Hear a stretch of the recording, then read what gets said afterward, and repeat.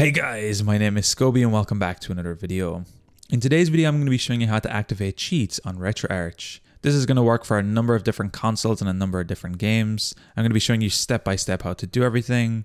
Let's jump right into this. So the first thing you need to do is have Retroarch installed in your system. I'll be leaving links to this in the description down below. From this point, we're going to be coming to our home screen on the bottom left, and we're going to be coming to the online updater option right here. Simply click this open and we're going to be scrolling down until we see the option update cheats. What you need to do is click this, your cheats will then be downloaded and extracted. Depending on your internet speed, this can take anywhere from a couple seconds to a minute or two. It didn't take too long for me, the extracting process took a lot longer. So what you need to do is let this download and extract. So once the text at the bottom goes away, your cheats should be downloaded and extracted correctly into your Retroarch. So from this point, all you need to do is open up any game you would like to activate cheats on. And we're going to be activating cheats in the menu once your game has been launched. So once your game has launched, in this case I'm playing Pokemon Red on the Game Boy, what you're going to need to do is click on the Retroarch icon right here.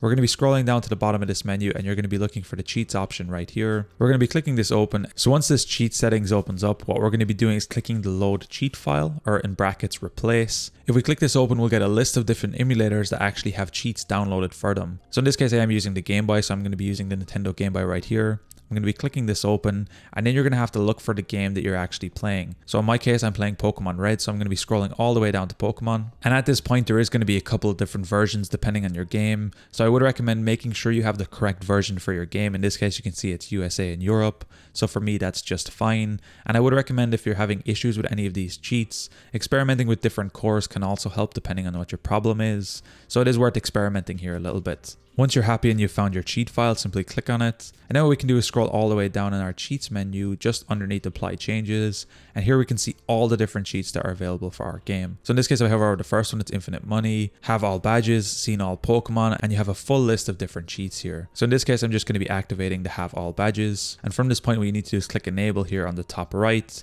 And now your cheat has been enabled. If we back out of here, you can see this cheat is currently on, while all the other ones are currently off. So this is where I'd recommend experimenting a bit, having only one or two cheats on at a time, seeing what happens when you experiment with them, and making sure there's no conflictions with the actual cheats. And then we have a couple of extra options here as well. One is to auto apply cheats during game load, and the second is to apply after toggle. So this means you can automatically reapply the same cheats again. So these are two extra options you can enable on your Android device. This is something I would recommend experimenting with to see what works best for you. Once you're happy with all your cheat settings, you can simply click apply changes here and everything will be automatically applied. Although I would usually recommend a restart just to make sure everything works correctly. Click back on the top left. When you're inside the quick menu, you can simply scroll up to the top and click the restart option. And you can see just like that, I have all the Pokemon badges. Now in this case, for me, I did actually have to pick up a Pokemon first before this would work for me. So I only had to go down to Oak and actually get a Pokemon. However, just like that, after that, I instantly have all the badges, which is really cool to see. Anyway guys, it's as easy as that to use cheats on Retroarch.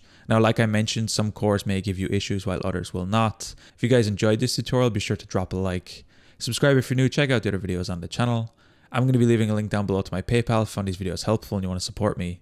Anyway guys, thank you so much for watching. Until next time, as always, keep it saucy. Peace.